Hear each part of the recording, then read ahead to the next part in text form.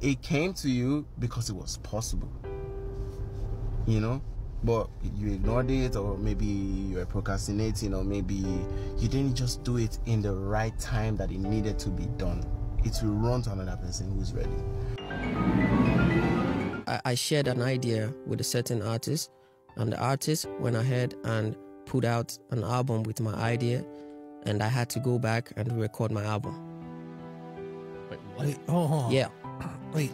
So I had this idea to do something with the sound, and he came to me and asked me, and this is an artist that I love for sure, and I decided to, yeah, okay, let's collaborate, look at where I'm heading with Afrobeat. I think this is the way.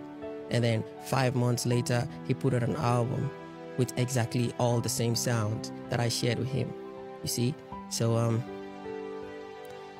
I had to go back and remake my album, which is actually going to be the greatest album of all time in Afrobeat history. Okay. Yeah.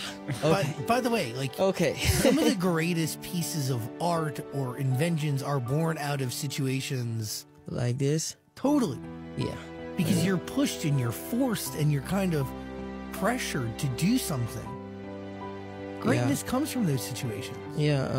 I like moments like this, because it makes things come out. You know, it just makes every other thing. I mean, this is definitely something I never wanted to talk about, but I just it's just been there in my mind, and like I'm pissed about the fact that I was very human enough to have shared an idea, and it happened the way it happened. But yeah, I'm making the greatest album, the greatest Afrobeat album of all time, and it's coming.